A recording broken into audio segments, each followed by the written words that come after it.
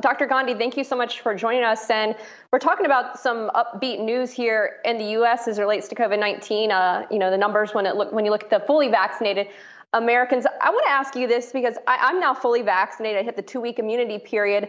But should we think about going about our lives now that we are fully vaccinated?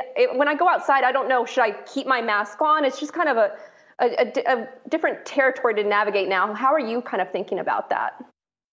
Yeah, it's a strange time because it's sort of, some of us are vaccinated, some of us are half vaccinated, some of us are fully vaccinated, and it's this kind of transition period.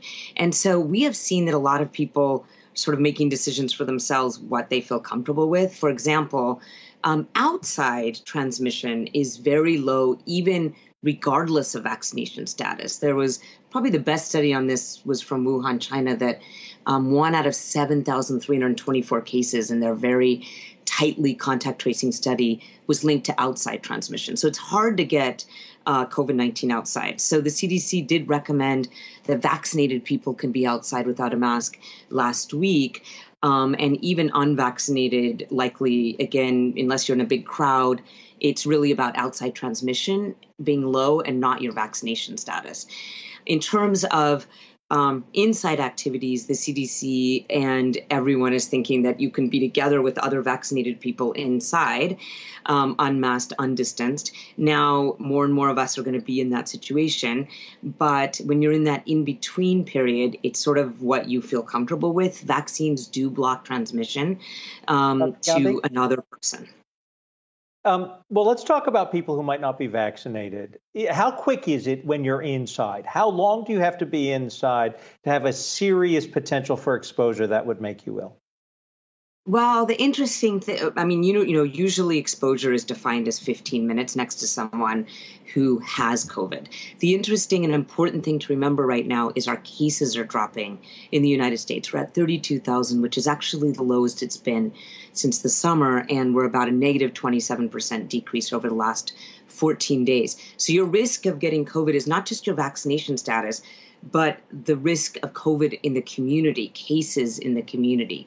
And as those cases go down, even as an unvaccinated person, you're not going to be standing next to someone who's likely to have COVID. We have 20 cases in the city of San Francisco, 896,000 people yesterday.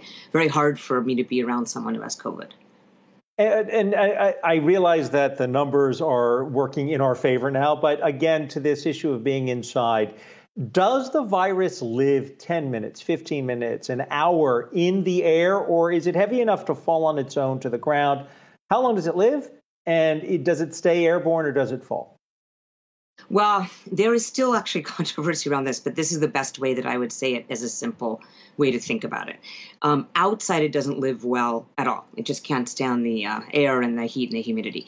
Inside, it will live longer, and it will pass when you are next to someone in a closer place, especially if you're not masked. So think of indoor, unventilated, close settings as more dangerous.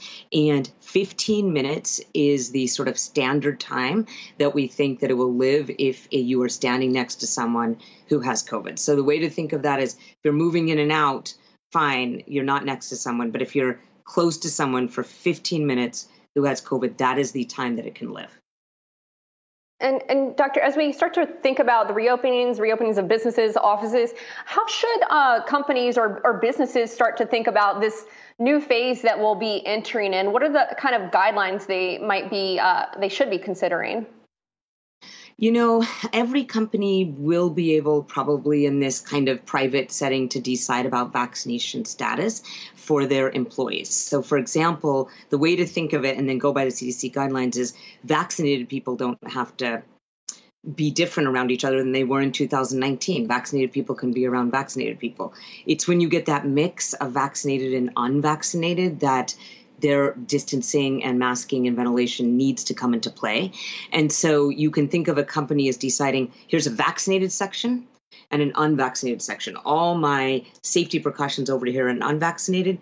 Vaccinated, I can be going back to where we are safe and we can be around each other. Or a company can and have decided at times to say everyone has to be vaccinated before we come back. So I think every company is going to decide differently. Testing will be done if someone is symptomatic and they've been vaccinated. That's the CDC guidelines. Don't test asymptomatic people if you've had an exposure, if you're vaccinated, because you're so safe, but test if you're symptomatic after you've had an exposure and you're vaccinated.